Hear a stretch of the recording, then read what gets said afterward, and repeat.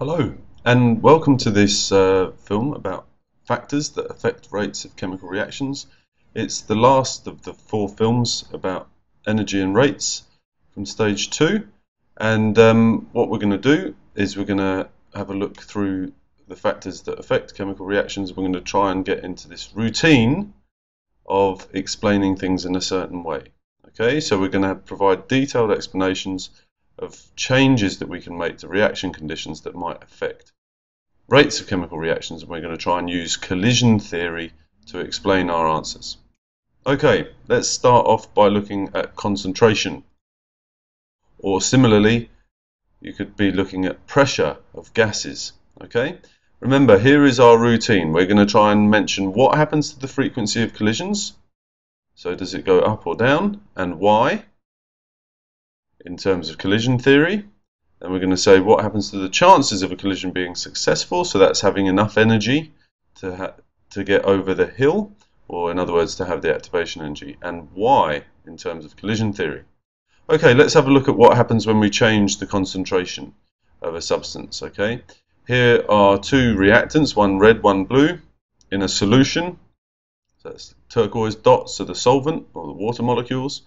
Okay, in this box we've got a solution of low concentration, and in this solution we've got a higher concentration. Okay, now what happens to the frequency of collisions in these 2 things? Right, well, hopefully it's pretty obvious that these 2 things are going to collide more often, okay, than the things in here, because there's simply more of them in the same space. There are more particles in the same volume.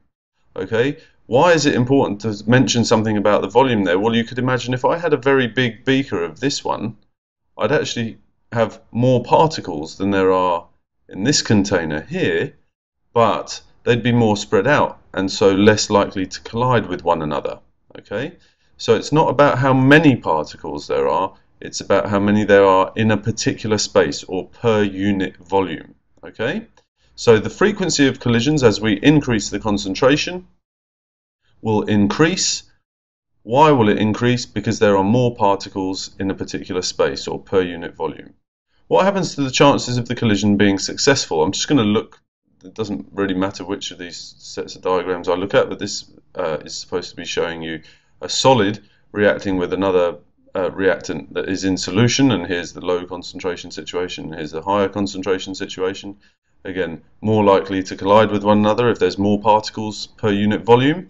Okay, but what happens to the chances of a collision being successful? That is, what happens to the number of particles that have enough energy to react?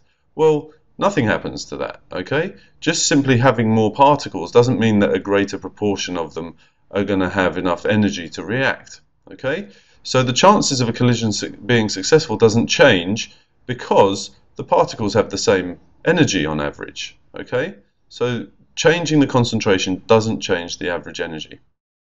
Okay, moving on to surface area. So this is the second of our factors that could affect a rate. What happens to the frequency of collisions? Well, let's look at our diagrams here. We've got a reactant reacting with the red reactant particles, okay, in a large lump. Okay, so its state of subdivision is not as subdivided as this the green reactant here. Okay, this one's been divided up more. Its surface area is greater because it's been broken up into smaller pieces.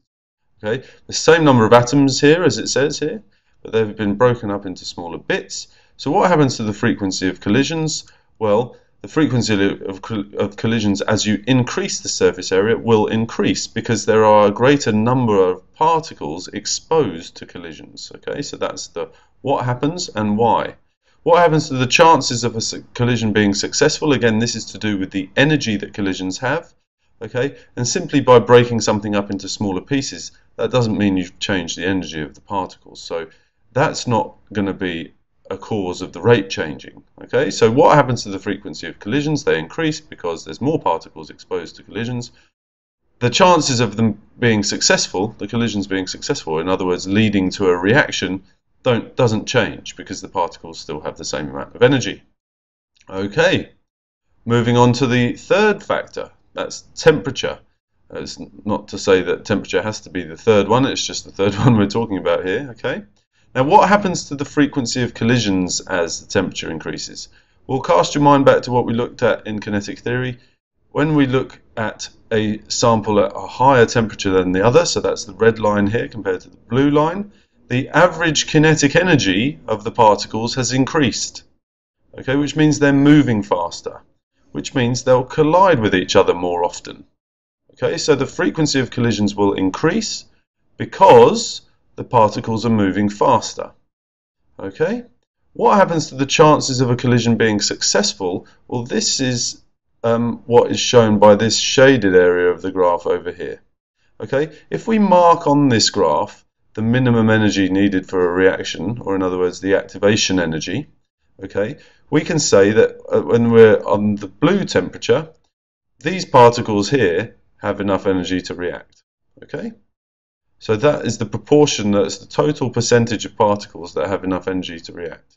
When we go up to the higher temperature, not only have we got these blue ones, but we've also got these red ones here. Okay? So in other words, by increasing the temperature, we've increased the proportion of particles that have enough energy to react, or that exceed the activation energy. So the chances of a collision being successful or leading to a reaction increases because the particles have more energy on average. Okay? So there's a greater proportion of particles with enough energy to react. Okay, not more particles. Okay, this is like the concentration explanation. It's not about how many you've got, it's about the proportion of them that can do it. Okay, so a large container at a low temperature might have more particles than a small container at a higher temperature, but because the proportion of particles in the smaller container is higher, the proportion that have enough energy to react is higher, that reaction will happen quicker. Okay, so more frequent collisions because particles are moving faster, better chances of a collision being successful because a greater proportion of particles have enough energy to react. And finally, for this film, and for this topic in fact, we'll have a look at the effect of adding a catalyst. Now, I'm going to get you to think back here to your work on the energy level diagrams, okay? And we'll see that with a catalyst, the activation energy for a reaction is smaller. It's actually a little bit inaccurate to say that. It's more accurate to say that there's actually a different reaction pathway that can occur with a catalyst, and that has a smaller activation energy than the one without a catalyst. Okay, so we're looking at our two different pathways, one with no catalyst, okay, so that's the uncatalyzed reaction, one with a catalyst, and we're seeing that the two activation energies for those processes are different, and the one with the catalyst has a lower activation energy. Okay, so it's going to be easier to get over the hill if you've got a catalyst. Okay, and we can show that on this energy distribution which we've seen before. Okay, these two activation energies that we see here, the red one, okay, so that's the smaller one with a catalyst, and the green one without a catalyst, okay, are marked on this level, this energy distribution diagram here.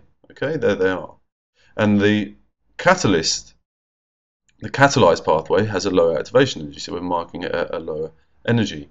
And what we can see here is that if you don't have a catalyst, this is the total proportion of particles, or the total percentage of particles that have enough energy to react.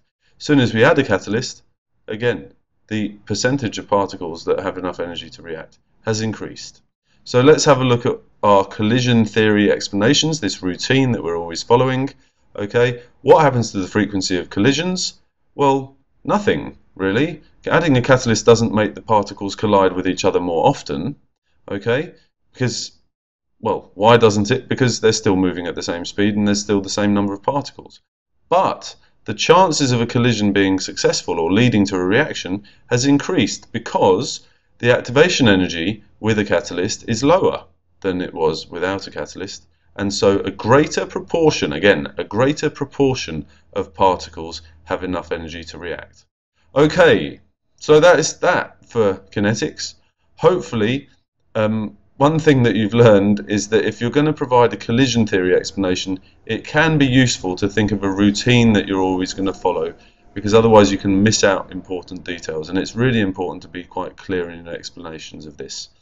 Okay, so hopefully all the topics are understood. If there's anything at all that's causing you difficulty, please find time to ask some questions or post some comments, and good luck with that.